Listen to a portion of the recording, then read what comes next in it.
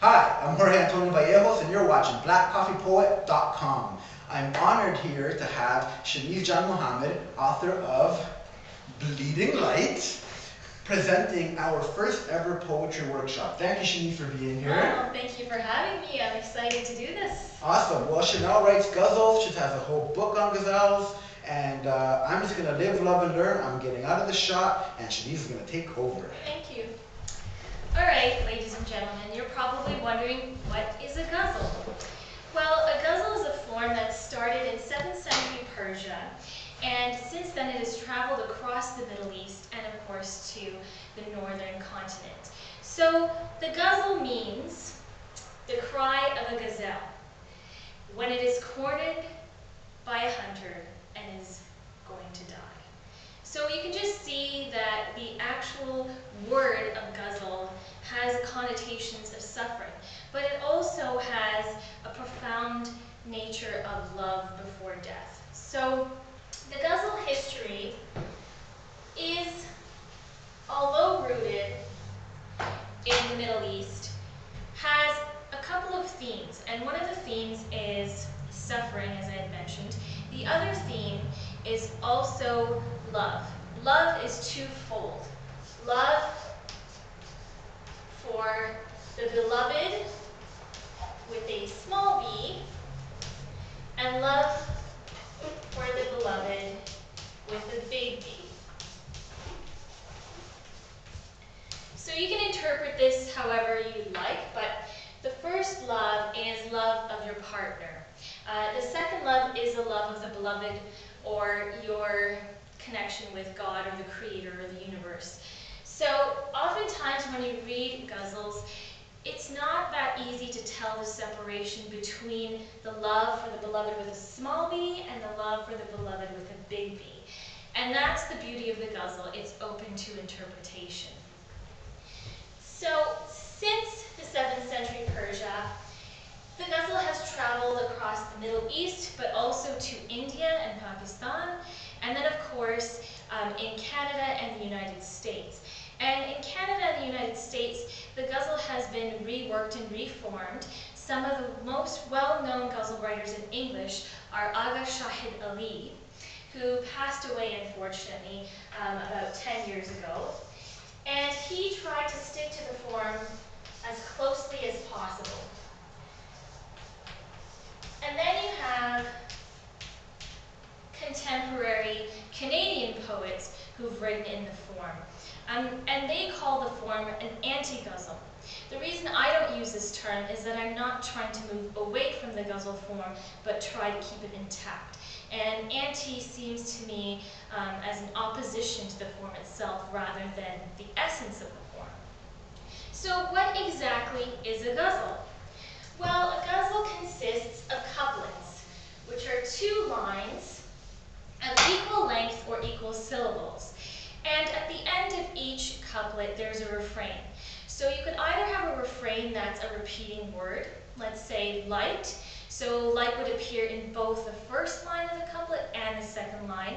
Or you could have a rhyming refrain, which would mean you'd rhyme light with bright or sight. So to give you an example, I'm going to take my own book, of course, and I'm going to give you an example first of a ghazal that uses rhyming refrains. So I'll give you the second line of each couplet, just so that you can see.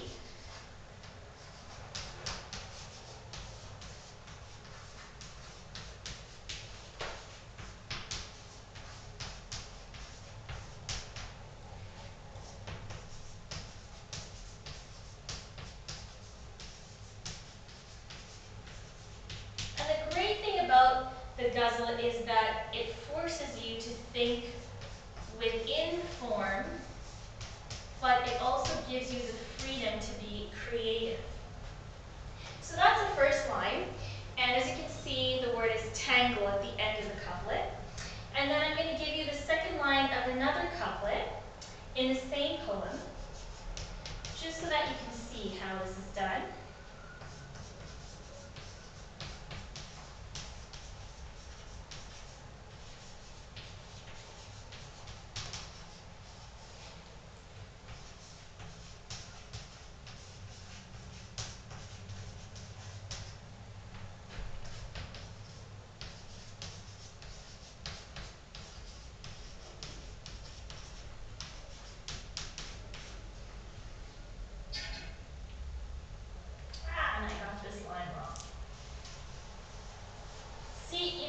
know how well you remember your poetry until you're writing it down.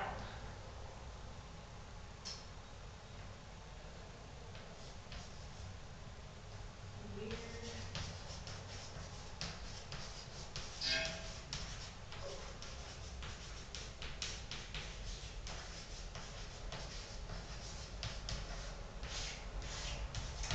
Okay, we got it right this time. So as you can see, in the first couplet of the second line, it's tangle, and on the second one, it's dangle. So that's an example of a rhyming refrain. Now I'm going to give you probably a more simplified version, just so that you can get the idea of a refrain that repeats itself. So the idea of a repeating refrain is that you use the refrain in different ways in each couplet. So if you're using the word light, you don't use it in the same context in the first couplet as you would in the second couplet. And that's really the challenge, is how do you use the same word in different ways? So I'm just going to find a easy first couplet here. This is from a ghazal called Veils.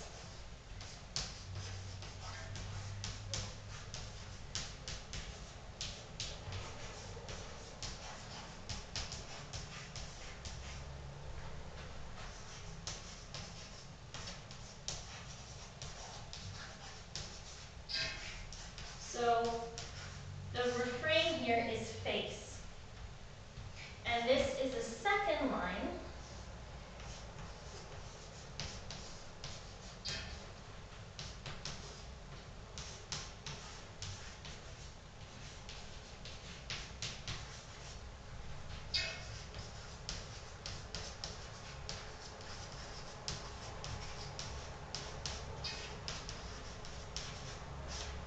So there you have it. You've got two lines using the same refrain but in different ways. These eyes penetrate the mirror and I lose my face. To be alone is to unearth what we cannot face. So that's really the trick of a ghazal, is using the refrains in a creative, interesting, and challenging way. So now I'm just going to give you a little history of the greatest ghazal singers, and yes, I mean singers, and poets. So the reason I say singers is that the ghazal form originated as a musical form, and it was sung across the Middle East and of course in India and Pakistan. And to this day, it still is sung. So the reason why the ghazal includes a pen name at the end of every refrain or every couplet is because at that time there was no writing down of the ghazal. The ghazal was sung and recited, and the only way that you would know who the author of the ghazal was if you heard the name in the actual song itself. But now, of course, it is also a written form. So some of the most well-known ghazal singers are Jagjit Singh, who recently passed away, unfortunately, but you can hear his ghazals on YouTube, and he sings a lot of the ghazals of Mirza Ghalib, who was one of the greatest ghazal poets of our time. So, if you're learning anything about ghazals, make sure you look up Mirza Ghalib. Then you've got, of course, Ghulam Ali.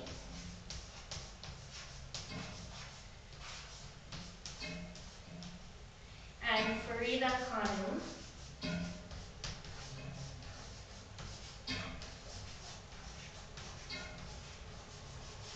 And of course there are many, many more. But the reason I ask you to look up the ghazal singers is because the essence of a ghazal is in how it's recited. And to understand the pain and angst of the poet, you have to hear it. So I hope you enjoyed this brief but informative workshop, and maybe we'll see you writing some ghazals the next time around. Sheniz, thank you so much. That was amazing. I've learned a lot in this brief session, and I'm very happy that you are the first presenter in our workshop series here on blackcoffeepoet.com. Make sure you get Sheniz's book, Bleeding Light. Right now, it's October 2011. Under this video, if you're not watching YouTube, if you're on blackcoffeepoet.com, under the video there is a review of Bleeding Light. On the Wednesday there is an interview with Sheniz, and on the Friday there will be a video of Sheniz reading from Bleeding Light. So if you're just watching on YouTube, go to blackcoffeepoet.com, hit October 2011 in the archive, and you'll get to see more of Sheniz and a review of her book, an interview with her, so more insight into what she does, and then a video of Sheniz actually reading some of the beautiful ghazals in this book. Thank you for joining us. Friend me on Facebook, I am Black Coffee Poet. Friend me on Twitter, I am Black Coffee Poet. Keep looking out for more workshops. And do you have a Facebook page? I do, so it's just my name, Sheniz Janmohamed, which is up here. I also have a Twitter page, Sheniz J, and everything else you can possibly think of. So just Google me and you'll find it all. Awesome, and hopefully we'll have Sheniz on here for more Ghazal workshops in the future. Thanks a lot for joining us. Take care. Thank you. Take care.